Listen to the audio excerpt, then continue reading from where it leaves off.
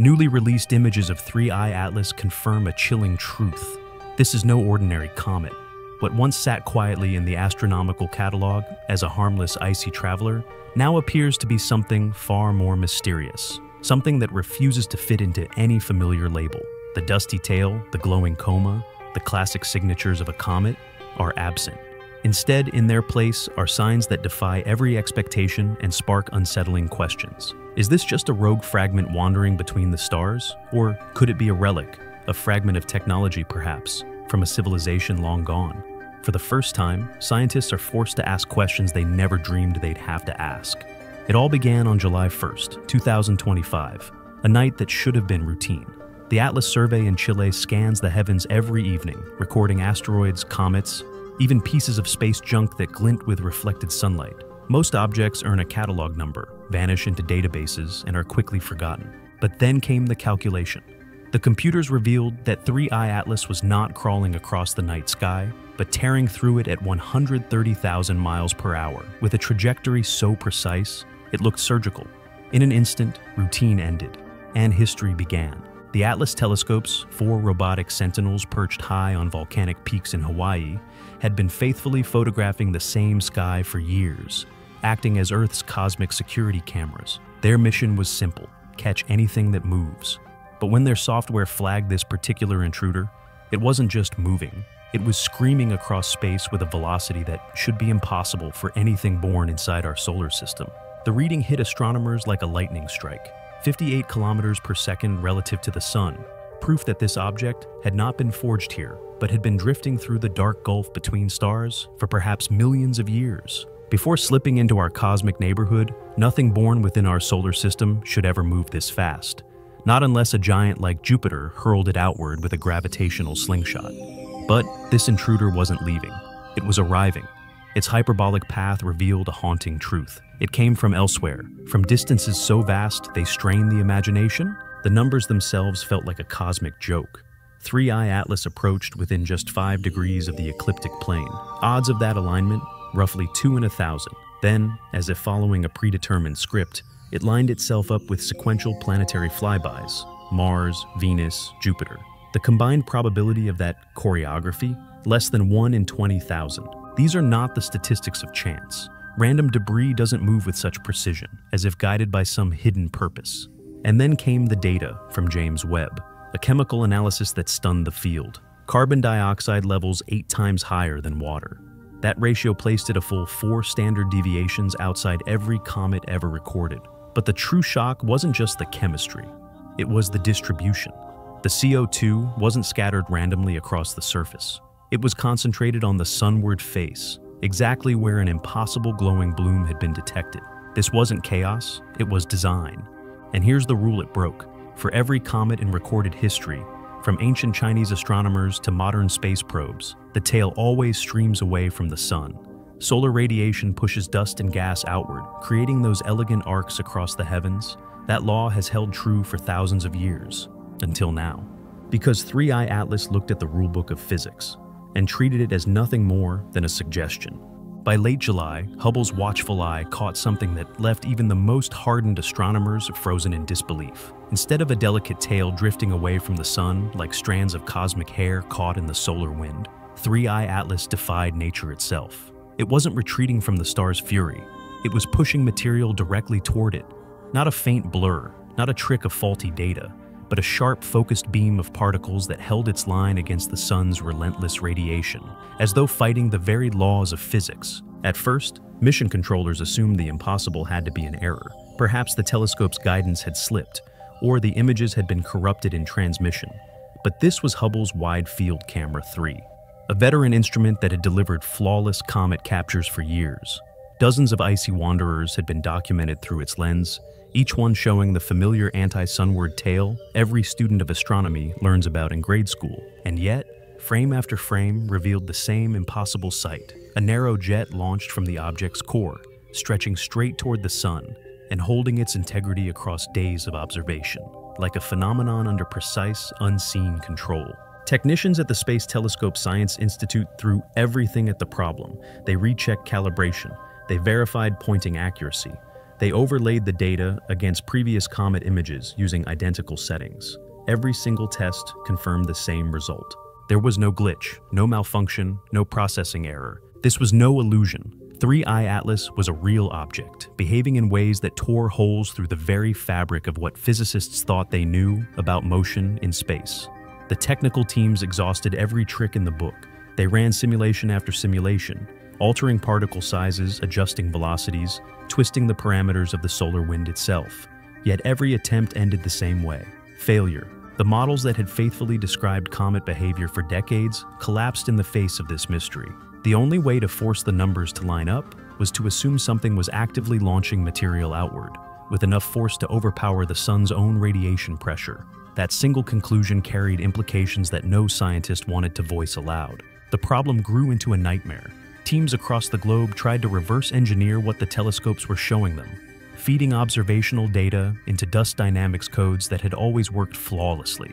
Instead, the computers spat out chaos. Equations diverged, physics engines stalled, error messages flooded screens. No matter how much they bent the rules, even when they assumed particles denser than anything ever found in a comet, the models refused to cooperate. It was as though forces existed that shouldn't, forces no textbook had ever prepared them for. Meanwhile, a flood of astrometric data poured in from observatories worldwide. Slowly, a pattern began to reveal itself, not in a sudden flash, but in the careful accumulation of measurements, like an image developing in the darkroom chemicals. Teams at Lowell Observatory and Gemini South logged hundreds of positional readings, applying the same proven techniques that had mapped countless asteroids and comets. At first, the orbital solution seemed routine: a hyperbolic path, and eccentricity greater than 6, textbook signs of an interstellar visitor. Nothing unusual. Astrometry, after all, is supposed to be the dull side of comet science. Measure where an object is, plug it into century-old equations, and get a prediction of where it will be tomorrow. For generations, the math has been ironclad, refined through thousands of missions until it worked like clockwork. But then the clock broke. As data from observatories rolled in, experienced teams began getting consistent results that refused to fit the models. It wasn't human error, it was the cosmos itself misbehaving. The Lowell Observatory's 4.3-meter Discovery telescope became one of the frontline trackers, its advanced imaging system able to lock on to 3I Atlas with surgical accuracy, down to fractions of an arcsecond. Even as it streaked across the sky, night after night, its operators captured measurements with uncanny precision, feeding them into a growing international network of observers, each trying to pin down how this mysterious object was threading its way through our solar system. Then came the residuals, those tiny gaps between prediction and reality. Normally, they cancel out as noise, but here, they didn't fade. They stacked. Every night, the bias tilted in the same direction, always relentlessly toward the sun. By mid-August, denial was no longer an option. Something was applying a continuous force on 3I Atlas, subtle but measurable, roughly 4 times 10 to the negative 7th meters per second squared. Astronomers compared the observed positions of 3I Atlas to the theoretical paths predicted by gravity, factoring in every major body of the solar system. But the two never lined up. When reality consistently strays from the models, something else must be applying force. For comets, that something is usually gas escaping as ice is sublimate in sunlight. But here, the force was wrong. It pointed in the opposite direction, and worse, it operated with a precision so mechanical, so steady, it sent chills through every calculation. The thrust may sound tiny, but in celestial mechanics, even the smallest nudge compounds. This continuous acceleration shifted 3I Atlas by thousands of kilometers in just weeks. And the alignment? Perfect. Every ounce of force lined up with the sunward plume captured in optical images, as though whatever was producing that eerie glow was directly tied to the object's altered orbit. When specialists tried to crunch the numbers, the requirements became staggering. To generate the observed acceleration through ordinary ice sublimation would demand mass loss rates hundreds of times higher than what the comet's brightness actually revealed. Even factoring in the bizarre carbon dioxide anomaly detected by James Webb, the math broke apart. The conclusion was inescapable. Natural outgassing could not account for both the magnitude and the precision of the thrust.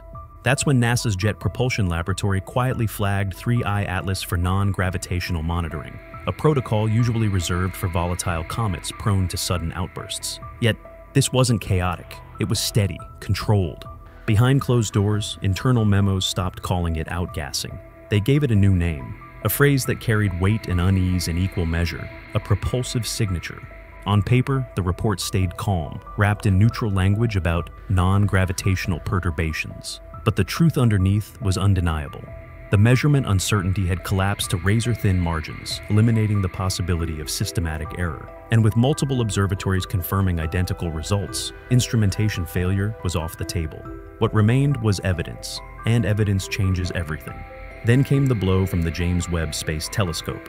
Its spectroscopic scan uncovered chemistry so alien, it forced scientists to rethink what normal even means for comets in our galaxy. The ratio of carbon dioxide to water, 8:1. That figure slammed 3I Atlas a full 4 standard deviations outside the known range of every comet ever examined by human technology. This wasn't just unusual, it was unprecedented, a chemical fingerprint absent from the entire frozen archive of our solar system. When Webb locked its near-infrared spectrograph onto the object in August, researchers expected the usual suspects: water vapor, traces of carbon monoxide, maybe a scattering of organic compounds preserved for millions of years in ancient ice. Instead, the data feed stunned them. Team members refused to believe it at first, double-checking calibrations, rerunning pipelines, verifying every step before finally admitting the truth.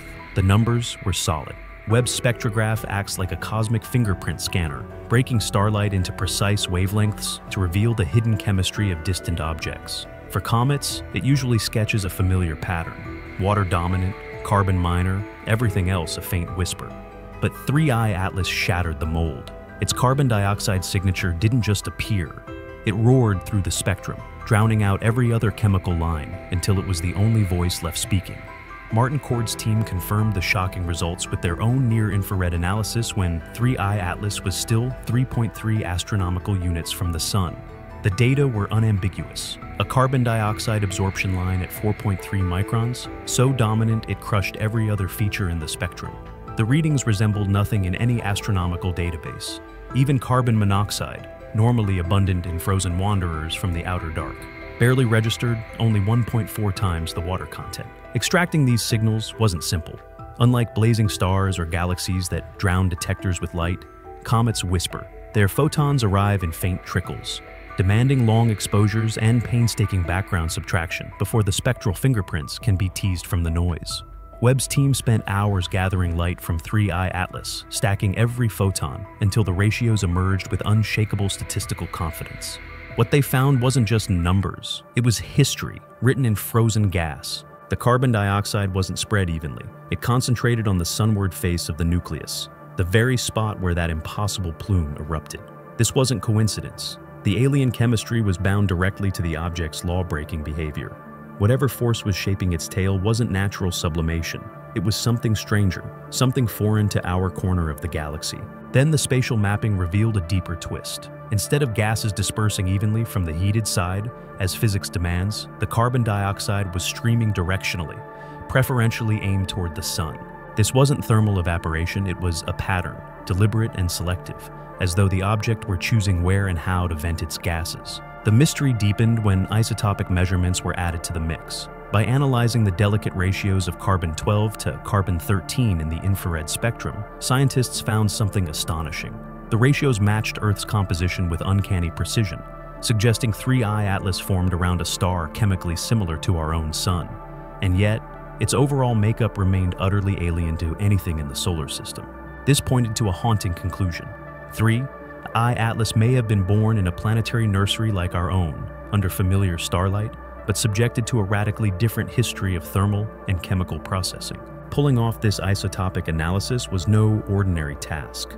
Detecting the faint spectral lines of carbon-13 molecules requires extraordinary resolution and sensitivity, since they sit just slightly offset from the dominant carbon-12 signatures. That James Webb could measure these lines at all speaks volumes about its power, and about the unusual brightness of 3I Atlas's carbon dioxide emissions. But the chemistry wasn't just a curiosity, it was tied directly to the object's motion. The plume that baffled astronomers soon drew the attention of an unexpected audience: spacecraft engineers. When propulsion specialists at NASA studied the plume's characteristics, the comparisons made them uneasy. They saw uncomfortable echoes of technology they knew all too well: ion drives, These engines, designed for interplanetary missions, accelerate charged particles through electromagnetic fields, creating narrow beams of exhaust that stay coherent across the vacuum of space. The thrust they provide is subtle but relentless, enough to shift a spacecraft's velocity by thousands of miles per hour over months of steady operation. The engineers who build these propulsion systems know their exhaust signatures better than anyone on Earth. They devote entire careers to perfecting the physics of turning electricity into thrust, creating beams of particles so finely tuned they can push spacecraft across billions of miles with accuracy measured to the meter. So, when these same specialists looked at the images of 3I Atlas, the similarities were impossible to dismiss and profoundly unsettling. Modern ion engines strip electrons from xenon gas, then hurl the resulting charged particles through electric fields at tens of thousands of volts. The process creates a ghostly blue glow and a whisper-quiet thrust that can operate for months on end without exhausting its fuel. Unlike chemical rockets that roar for minutes and fall silent, ion drives whisper with relentless persistence, slowly bending trajectories with surgical precision. And their signatures are unmistakable. Engineers can spot them instantly, exhaust particles accelerated to near-identical velocities, forming narrow, coherent beams that refuse to scatter in space. The plumes hold their shape across vast distances, always pointing opposite the desired direction of travel. Timing, too, is everything. Mission planners fire engines at precise points in orbit, stacking the effects with gravitational assists to squeeze every ounce of efficiency from the maneuver. Now, compare that operational logic to 3I Atlas. Its plume held steady, directional, sunward, a perfect counterforce to its motion, altering its orbit in ways no natural outgassing should ever allow. This wasn't just a visual resemblance. The physics itself aligned. Every characteristic that defines electric propulsion seemed to echo in the behavior of this so-called comet. And for the engineers, the realization struck cold. 3I Atlas wasn't simply imitating propulsion, it was acting as though it had one. For the effect to work, the exhaust must be narrow and persistent. The particles must move with uniform velocity, and the direction must remain constant over long stretches of time. And that's exactly what the observational data revealed. 3I Atlas wasn't shedding gas chaotically like a comet should. It was jetting material in tight, disciplined streams, holding their shape across weeks of observations. The particles moved with uncanny uniformity, leaving dense trails that seemed to resist the solar wind itself, exactly the way ionized exhaust behaves when expelled from a spacecraft. But the most unnerving clue was the directionality. The plume consistently pointed toward the sun during its approach, precisely the orientation you'd expect for a deceleration maneuver. Then came the timing. Spacecraft engineers found this detail especially chilling. If you were navigating through interstellar space and needed to slow down efficiently upon reaching a new star system, you wouldn't just fire randomly. You'd time your burns for maximum effect, stacking them with gravitational assists. This is the essence of the Oberth effect, a principle first described by German physicist Hermann Oberth. By firing engines when moving fastest near a massive body, the efficiency of your maneuver multiplies, squeezing the greatest possible deceleration from every particle of exhaust. And that is what 3I Atlas appeared to be doing. So, was this merely coincidence? A comet breaking every law of physics by accident? Or was this something far more deliberate? A visitor using the mathematics of spaceflight we thought belonged only to us. That's it for today. Let us know in the comments what you think about these latest revelations on 3I Atlas. And don't forget to like, share, and subscribe for more deep dive investigations into the mysteries of the universe. See you in the next one.